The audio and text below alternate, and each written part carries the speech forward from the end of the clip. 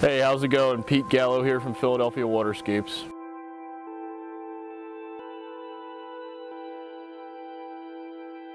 Hey everybody, Pete Gallo here from Philadelphia Waterscapes. We're on location today in southeastern Pennsylvania, and as you can see behind me here, we've got a pretty large pond installation that we're doing. A lot of this yard got torn up because we actually had to put a drain underneath of this pond to deal with a lot of hydrostatic pressure and stormwater that wanted to build up underneath the pond. So our client here wants the best quality of water that you can get in a koi pond. So there are a number of ways to do that. Today we're going to show you how we install wetland filters on ponds, and we'll walk you through the process and show you how these products from Aquascape that we use help to maintain the best water quality throughout the year and a more natural looking feature. So our client here is going to have us install a wetland filter on his large koi pond.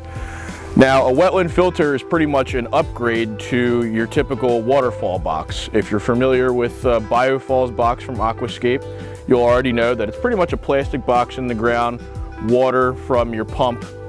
Your pump's basically pumping water up through the box, usually goes through 2 filter pads and maybe a bag of either lava rock or bio balls.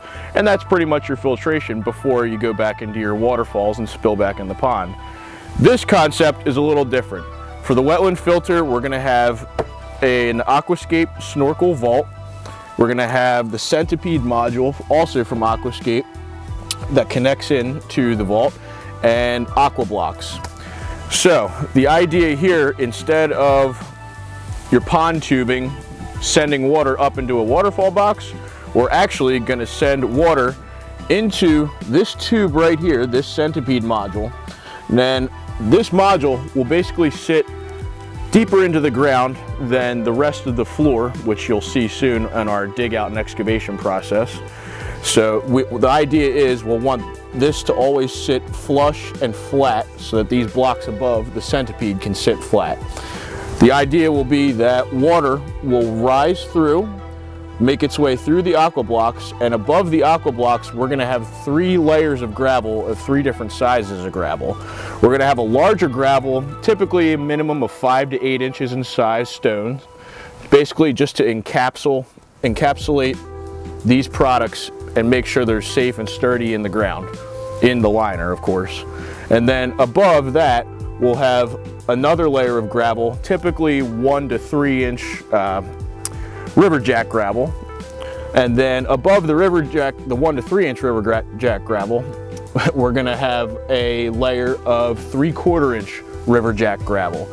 Now the idea will be that when the water is rising through those 3 layers of gravel, it's going to filter out all the waste, all the excess food that may be breaking down that the fish don't eat, whatever gets consumed, whatever does not get consumed in the pond, any solids like leaves that break down through the year and maybe just don't make their way into the bottom of the pond, and just when all that stuff, when those solids break down, we're going to need a way to capture them and make it easy for us to clean it out of the pond. So this wetland filtration system is going to keep some crystal clear water throughout the year and help us filter out all that little sediment, all the little sedimentary items that may be causing your pond to have some dirty water.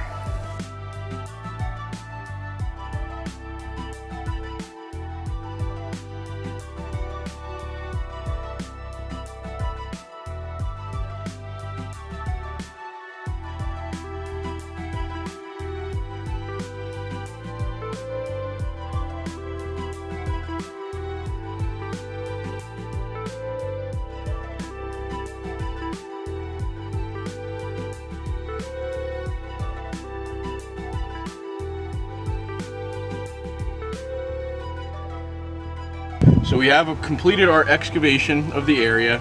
We completed our extra excavation of the deeper spots where we're going to actually install our snorkel and vault and plumbing and aqua blocks. So we have, just like any traditional pond installation, we have underlayment actually underneath our liner here, which I'm sure you saw in the video before, and obviously the rubber liner, 45 mil EPDM. We don't use anything less. And Since we're going to be putting some hard plastic items inside of the rubber liner, we usually like to put an extra layer of underlayment down before we lay in those items. Like for instance, the aqua blocks.